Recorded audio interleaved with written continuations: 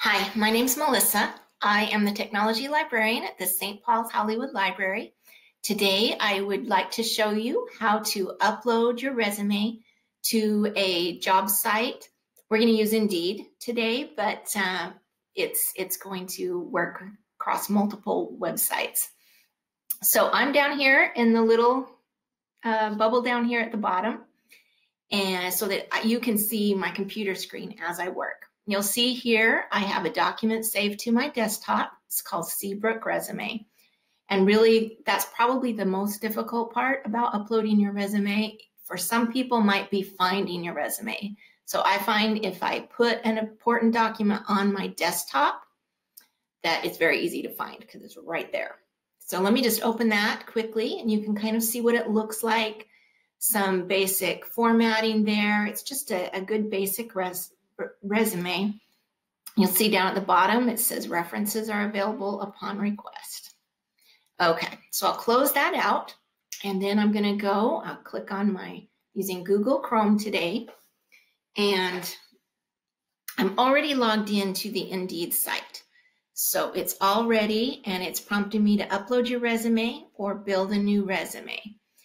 Now, this is just part of the site. If you click on the profile on the little avatar up here in the right-hand corner, if you get away from this site, you can also go to My Jobs and your account and sign out. But here's this is the resume. If I click right there, this is what this page looks like.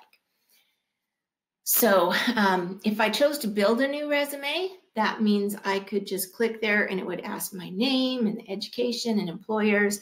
And I would put all of that information that's on your resume into that. And it would format the resume and build it for me. But it's a little bit easier to just upload your resume if you have one. So I'm going to click there.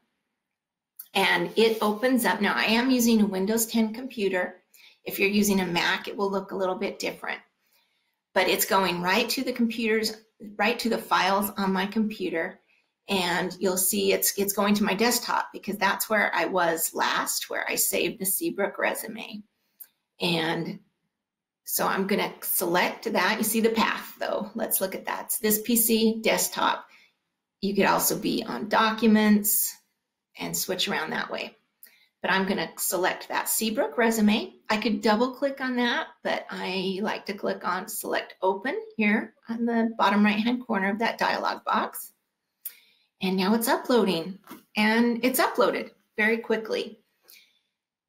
All right, now it wants you to review it. Now, most job sites, as you go to it and you select upload your resume, that's it. You're done now. You've clicked upload or open, and that resume has uploaded, and you're moving on.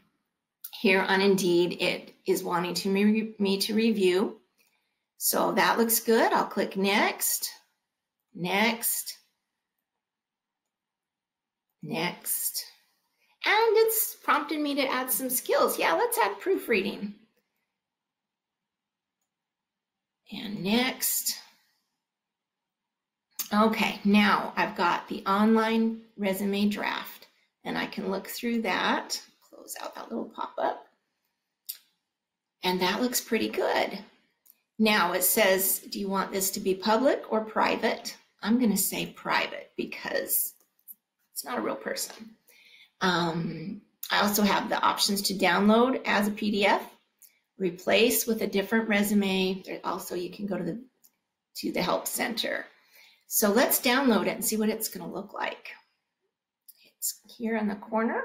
Let me click on that. Now you see the formatting has changed, and that won't happen on a lot of the job sites. The references available on request, that's completely gone. They've got their own formatting. So just be aware of that, okay? I'll go back here. It looks fine to me. I'm going to click Save and Continue. And now it is online there. You see it's not searchable, and I haven't applied for any jobs, what it's telling you. Now I do have, do you have any of these skills? Really wants me to add some skills. I'm going to dismiss that. But I have some options here. I can upload to replace a resume. I can download the resume, share link to resume, email it as an attachment, or request a professional resume review. I must admit, I don't know if there's a fee for that. That's something specific to Indeed. There's the privacy settings, and then again, we can download or delete. At this point, I think it probably is a good idea to go ahead and download. And it has downloaded it as a Word document. I can open it back up,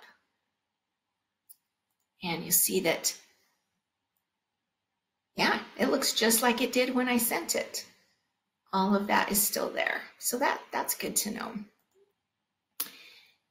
And that's it. It's all uploaded.